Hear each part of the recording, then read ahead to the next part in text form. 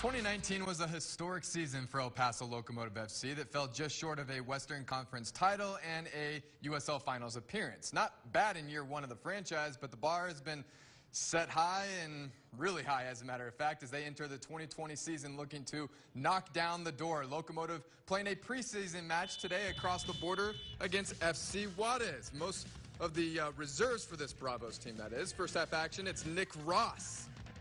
Fun in the back of the net. Ross back for another season in El Paso after netting 2 goals in 2019. And then it's Saeed Robinson. Check out the newcomer. He's going to beat the keeper for the goal. Locomotive, they win it 2-0. And our very own Colin Deaver, well, he was there for it all. There's very few places in the world where a club soccer team can literally walk across a bridge into another country and play a match against another team like Locomotive FC did with FC Juarez on Wednesday. This match was twofold. It was about getting Locomotive FC ready for its second season in USL Championship, but it was about a whole lot more for these two clubs who were separated by just a few hundred yards. 1, 2, 3. Win! Few things show off the bond of our two borderland sister cities, like their two biggest soccer clubs getting together for an exhibition match. Unity, that's one. I mean, there is a certain unity in between both teams. I mean, we're borders.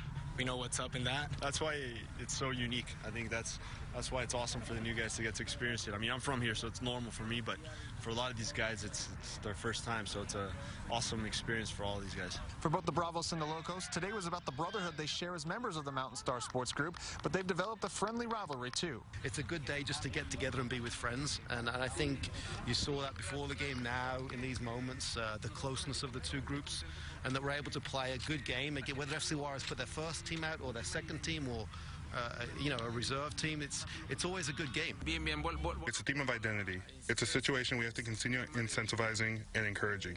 We're very happy that the sub-20 team of FC Juarez was able to help El Paso Locomotive. It helps us too because we have an important match this Sunday. After today's exhibition match with the Bravos, Los Locos will continue their preparations for the upcoming USL Championship season, which begins on March 6th. Their first home match is on March 14th. For now in Juarez, Colin Deaver, KTSM 9 Sports.